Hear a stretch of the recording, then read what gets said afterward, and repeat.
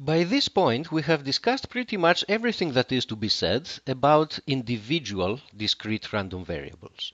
Now, let us move to the case where we're dealing with multiple discrete random variables simultaneously and talk about their distribution. As we will see, their distribution is characterized by a so-called joint PMF.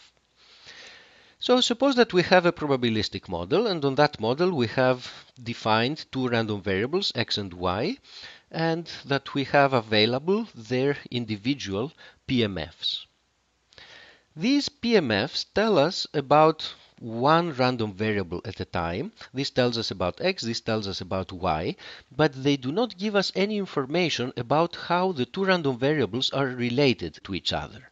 For example, if you wish to answer this question, whether the numerical values that the two random variables happen to be equal and what is the probability of that event, you will not be able to answer this question if you only know the two individual PMFs.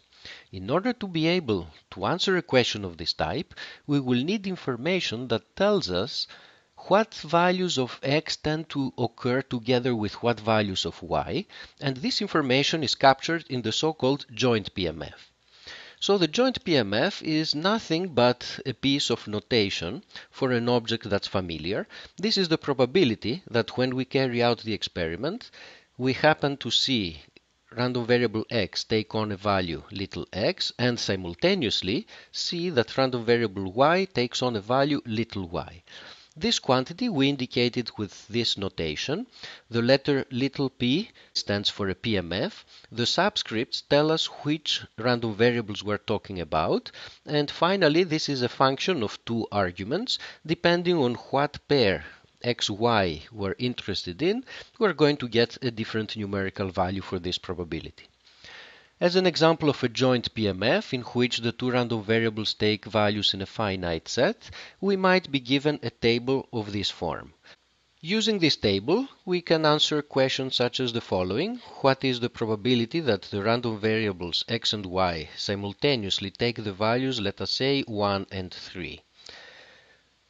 Then we look up in this table and we identify that it's this probability. X takes the value of 1 and y takes the value of 3.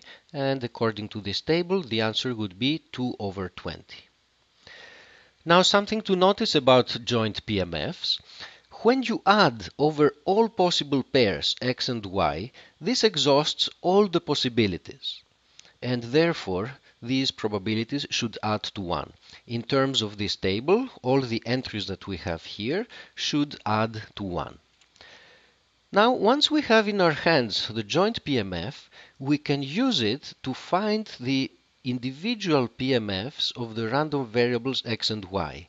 And these individual PMFs are called the marginal PMFs.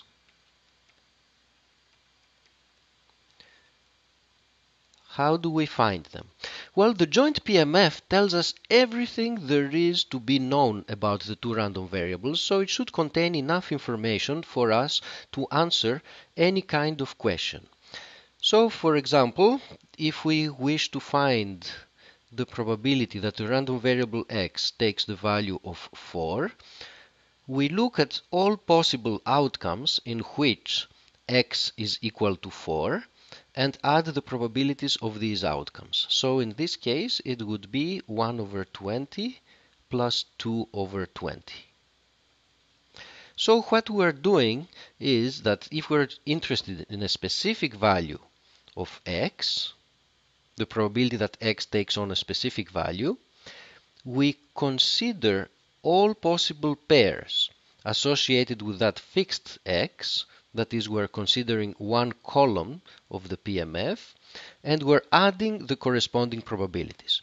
So to find this entry here, let's say px of 3, what we need is to add these terms on that column. Similarly, we can find the PMF of the random variable y. So, for example, the probability that the random variable y takes on a value of, let's say, 2 can be found as follows.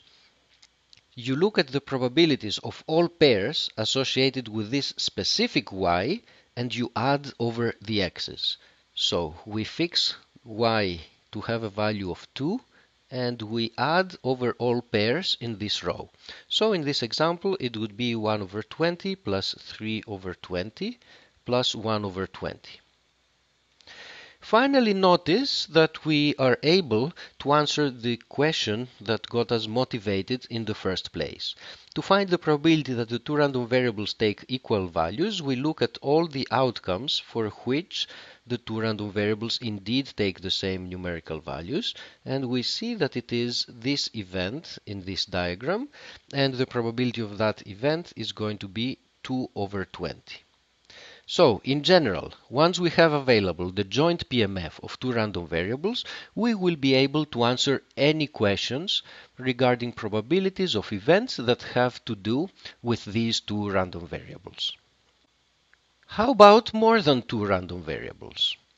It's just a matter of notation. For example, we can define the joint PMF of three random variables, and you can use the same idea for the joint PMF, let's say, of 5 or 10 or n random variables. Let's just look at the notation for 3. There is a well-defined probability that when we carry out the experiment, x, y, and z as random variables take on certain specific values. So we look at the probability of that particular triple, and we indicate that probability with this notation. Once more, the subscripts tell us which random variables we're talking about, and the PMF, of course, is going to be a function of this triple, little x, little y, little z, because each triple in general should have a different probability. Of course, probabilities must always add to 1. So when we consider all triples and we add their corresponding probabilities, we should get 1. And finally, once we have the joint PMF, we can again recover the marginal PMF. For example, to find the probability that a random variable takes on a specific value little x, we consider all possible triples in which the random variable indeed takes that value little x, and then we sum over all the possible y's and z's that could go together with this particular x. In the same spirit, to find the probability that these two random variables take on two specific values, we consider all the possible z's that could go together with this xy pair.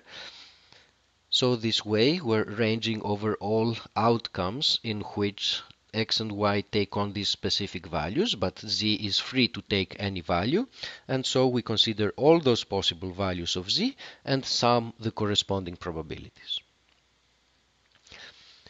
Finally, we can talk about functions of multiple random variables. Suppose that we have two random variables, x and y, and that we define a function of them. So this function is, of course, a random variable, and we can find the PMF of this random variable if we know the joint PMF of x and y. So the PMF, which is the probability that the random variable takes on a specific numerical value, that's the probability that a function of x and y takes on a specific numerical value. And we can find this probability by adding the probabilities of all xy pairs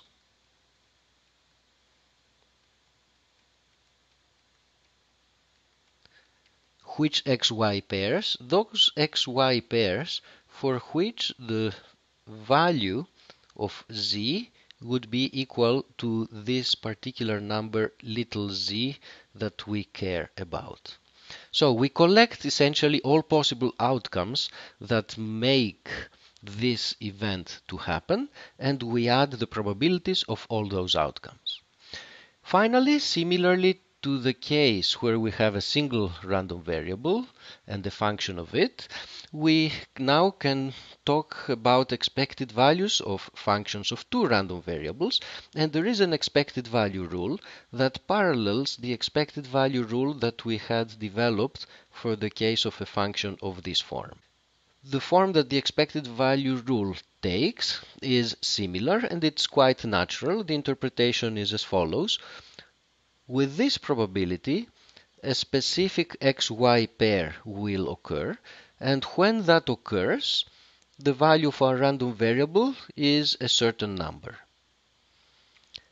and the combination of these two terms gives us a contribution to the expected value.